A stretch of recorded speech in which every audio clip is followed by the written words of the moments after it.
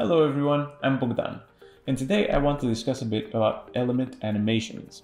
So let's get right into it. An element in InstaDoodle is a singular doodle, text, or image that we have present on our slide and that we can select individually, as you can see here. These elements have several animation options, and we can change them by selecting the element in question, for example, this one, and navigating to the right-hand menu under Properties and expand the animation type. This will show us all the available animation options for this specific element. Note that these options may differ depending on the type of element that you have selected. Let's go through them. None will simply cause the element to snap into existence without an animation.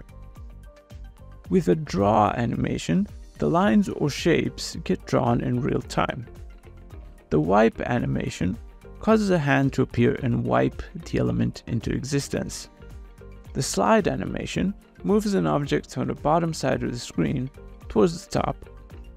The fade animation is like turning a light on and off. With this animation, an object starts to gradually appear. The pop-in animation makes an object suddenly appear, as if they're bursting onto the screen. The handwrite animation will cause the pen follow the text being written.